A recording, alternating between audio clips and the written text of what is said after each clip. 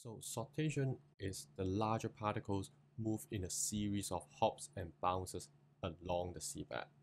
So essentially, it is small load bouncing along the seabed pushed by the seawater.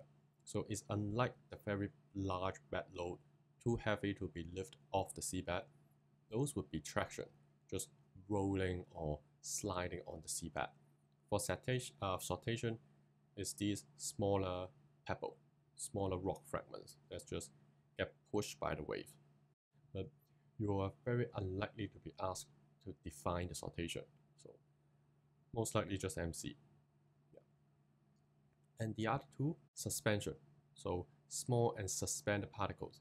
So kind of like those sand and small rock, very small pebble that sometimes get into your shoes. Those kind of small particles, they're not light enough to be floating on the sea surface. So they are kind of not touching the seabed, but also not on the water surface. So kind of suspending in the water. And the final one, solution. Again, soluble mineral dissolved by the seawater. So we can't see it with our naked eyes, but it's there.